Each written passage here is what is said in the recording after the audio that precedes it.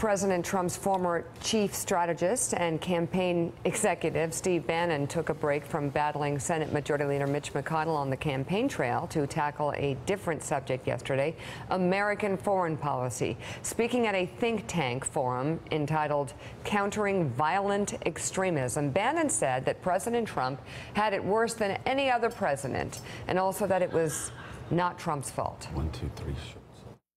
What the geniuses in the foreign policy elite, what they left on President Trump is essentially the Bay of Pigs in Venezuela, the Cuban Missile Crisis in Korea, and the Vietnam War in Afghanistan, all at one time.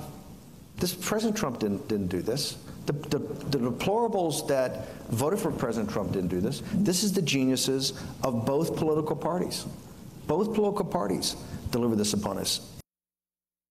I don't think there's anything that President Trump has done in this administration that makes us look isolationist at all. I think he doesn't want to get into these kind of arrangements like TPP and others where we're just another person at the table, another entity at the table, and not something that we know it's in our vital national security interest. I've never been so distracted by someone speaking with what they're wearing as I was with the architect in the second. Are those Spanx? In the second Matrix. Did you see the Matrix? Oh, yeah. Remember the architect? And I couldn't understand what he's saying, but he had like 14 buttons on his white vest, so I just started counting the buttons. Okay, Here, with Bannon, I got lost halfway through, and he's got a jacket. Shirt, he's got two button downs and a Spanx. Yeah, got the Spanx underneath all of it. So that's fascinating. Admiral would like to talk about that a little bit more, but first let's go through his claims. Donald Trump inherited the Bay of Pigs in Venezuela. I don't get that one. Vietnam and Afghanistan, over 57,000 Americans died in Vietnam, not so in Afghanistan, and for different reasons that we're in Afghanistan than Vietnam. And the Cuban Missile Crisis in North Korea. He did inherit an absolute mess in North Korea, but he's taken a bad situation and made it considerably He's doubled down. You know, Peggy Noonan said the best strategy against Barack Obama was he inherited a bad situation and he made it worse. And I believe that on foreign policy. I know a lot of Barack Obama supporters and people that worked hard there might respectfully disagree. But even if I'm wrong on that, you certainly could say that about Donald Trump in North Korea. President Obama told Donald Trump, what's going to keep you awake at night is not going to be health care. It's going to be North Korea. And it seems Donald Trump has done everything he's been capable of doing as a president to make that situation worse. How do you assess what Steve Bannon said and also Donald Trump's handling of North Korea? Am I being too tough on him? No, I don't think you are, Joe. And Steve Bannon, I think everything he said was kind of inexplicable. And it's just an attempt, as you often see in this administration, to kind of link a bunch of cars together on a train and then just run the rail right off the side of the mountain. So let's just kind of put that aside.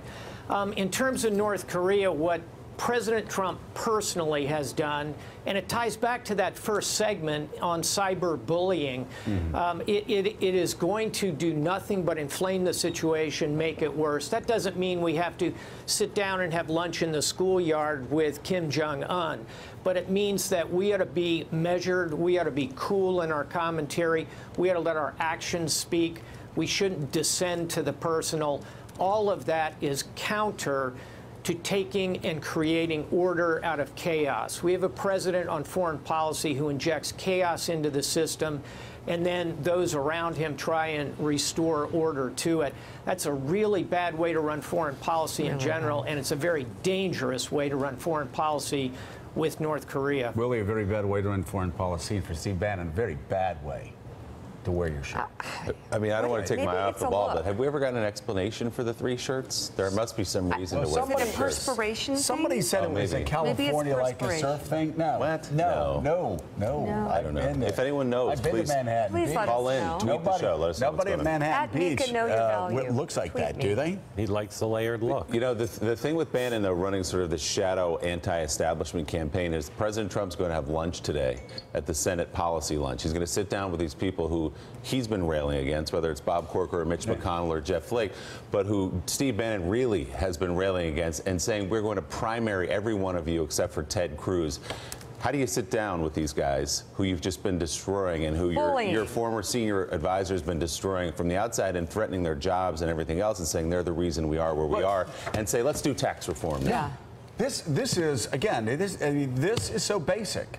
And I just wonder why Republicans in the Senate and even in the House don't know the basics of politics, which is, it doesn't matter how powerful somebody is in Washington, D.C. If they say they're coming after you, you say, you may be more powerful than me, but I'm going to stay awake 24 hours a day, and I'm going to figure out how to make your life a living, breathing hell. I'm going to stay on you, and I'm going to hound you, and I'm going to leak stories about you, and I'm going to come at you in the front. And you know what happens when you do that? They call you into the office, and they say, let's work together. I know from personal experience, that's what they do. These Republicans are unscared. If somebody said they were going to primary me and then invited me to dinner, I would send them a note with 2 words on them, the last word being you. I wouldn't go. Yeah, you figure that out. Bless you, thank you. Bless you, thank you. Yeah. However, no, I'm just saying, that, but that's never been anybody's attitude. They've let them, they've been run over. Paul Ryan has allowed Bannon to attack him nonstop and still be associated with the president. If you're Speaker of the House, if you are the 3rd most powerful person in government, you say to the president, hey, here's the deal, buddy. You can be Steve Bannon's friend, or you can be my friend. You can't be both. Mitch McConnell should say to the president today, hey, Mr. President, you can be aligned with Steve Bannon, you can be aligned with me. You can't be aligned with both. And let me tell you something, I can screw your world up a lot more than Steve Bannon. I'm sitting at 19% now. What do I have to lose? I'll turn you into a pile of dust. Maybe my numbers go up to 21%. Maybe they drop to 17. It's a risk I'm willing to take, Mr. President. No, I swear to God, I'm not talking to a camera. This is anybody that knows politics. What do you think Tip O'Neill? Tip O'Neill did that to Jimmy Carter because he didn't like the seats Carter gave him at the inauguration. And then Tip O'Neill wrote about it in his biography. You're right that they could be doing more publicly, but I will say that the flip side of what you're saying is the president learned in business that you could mess with somebody, but then if the next deal comes around and it's a good deal for both sides, they'll come back to the table. That's not how politics works. Having a short memory as a politician. But that's correct, but it works in business sometimes. It does not work in politics. And every Republican knows what he did to Bob Corker. Everyone. And it impacts how they think about the president. So are they scared? Is that what you're saying? So you're saying like Senator Bill Cassidy, when he says the president doesn't lie and that he actually speaks in hyperbole and made a complete fool of himself. A complete fool of himself. He did that because he was scared of Trump? And because they've compartmentalized and said, this is what we're going to do. And but I'm telling you. But Mark, you have it backwards. Yeah.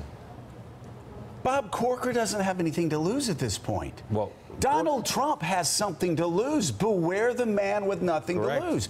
And if you actually go after a president and you hammer a president, I have found, again, or if you hammer a powerful speaker, I have found, again, if you stay on it, and you believe, you are rewarded. If you just kind of go in and then back, and let's bring in the Admiral here. I don't know Admiral. I know that fights inside the Pentagon are all pure as driven snow.